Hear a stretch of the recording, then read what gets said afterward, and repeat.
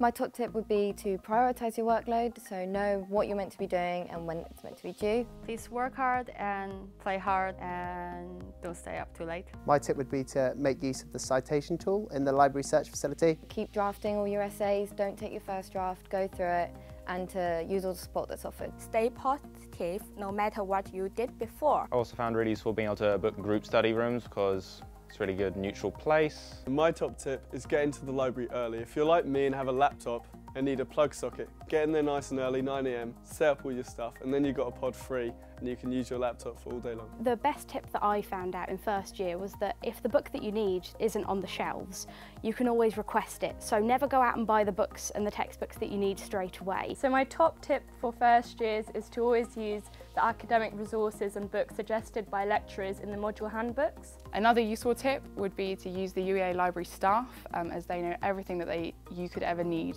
to know about any books or any subject topic. So my top tip for uni is to do pre-reading before lectures. It's a great way to avoid confusion. Use the quiet rooms if you like to have your own space, and also speak to your second and third years. That can also help you along as well. Don't stress. It might be daunting coming to uni and having to do big assignments, but you have plenty of time.